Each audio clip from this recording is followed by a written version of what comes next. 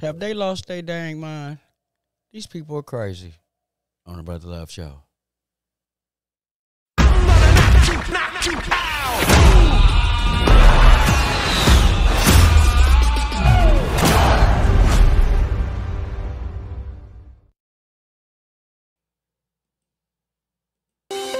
few years ago, tobacco companies sold the world on e-cigarettes, newer, safer, and more efficient ways to deliver nicotine to your brain that would eventually help you quit smoking.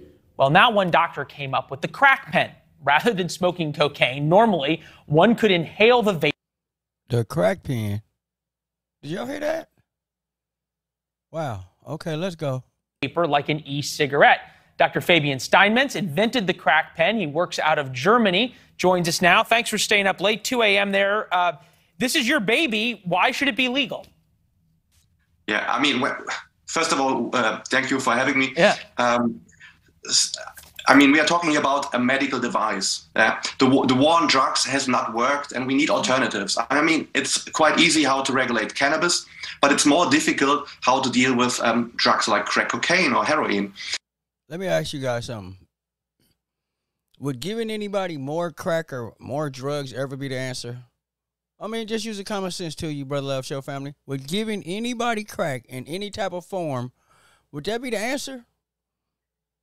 I think these people are trying to take us backwards, but let's keep going.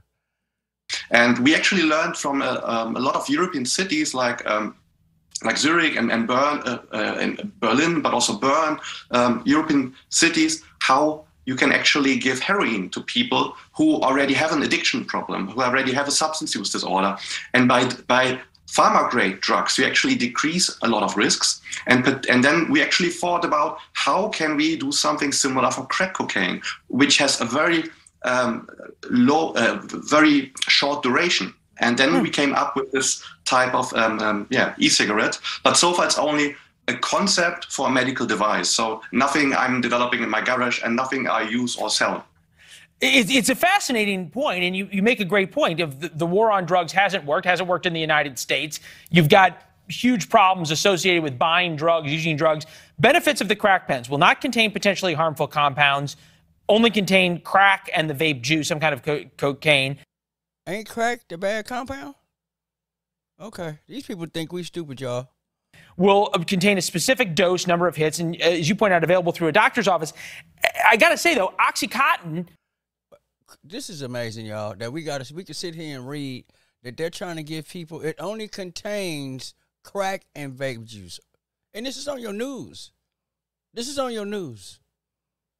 Was available through a doctor's office, and that then created huge problems here in America, in Europe as well. How does the crack pen not do the same thing?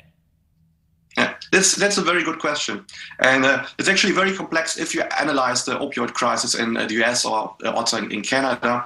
And there are two sides. And the media very often only reports the one side. I mean, the one where pharma sales reps are basically lying to physicians and then they prescribe Oxycontin instead of aspirin and ibuprofen, etc. This is one part of the truth. But the other part is prohibition. I mean, this is the reason why people, if they don't get their pills, go to the black market and then they poison themselves with illegal fentanyl formulations. And maybe for the US, if you would like to launch such a product, you would need some extra rules. For example, I don't see a point for prescription drug advertisement in TV. This is something in Europe rather uncommon, and I definitely would not like anyone to advertise for any So he want to give all those people that we seeing a vape pen with crack. Think about this, y'all. Look what they're showing. They're showing, and it's amazing how they're showing a lot of brown colored people smoking crack. This is amazing. Let's keep going. And then let's ask ourselves this one question, two people. Where are we going to get the cocaine from? Who we going to buy? Where? And who's going to pay for it? The community's going to pay for it? So now we're going to use our hard-earned tax dollars to buy crap vape pens for crackheads? I don't know, people. Let's carry on. Psychoactive substances at all. Yeah, I'm probably not going out on a limb here to think that you wouldn't really have to advertise this. If for a certain population you offered legal cocaine, people would find you in that case. But you sort of are also looking both at the way that Zurich and other cities have dealt with drugs, but then there's this argument about the way people have been trying to quit smoking cigarettes. Success rates for different methods to quit smoking.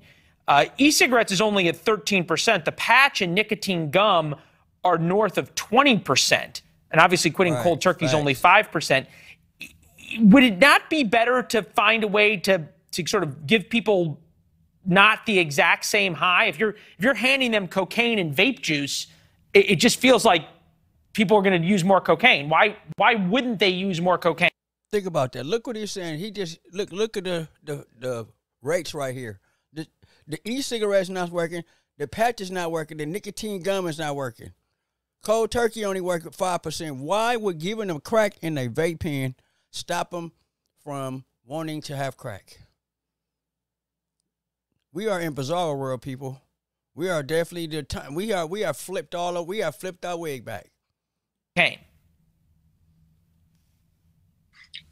I mean, the main harm reduction is to have a controlled substance, and because you get this from a doctor, you actually have a serious conversation about your health. I mean, we're talking about people who are homeless, who haven't seen a doctor for years. So by talking to a doctor, he actually can help you, for example, to lower a dose, to address.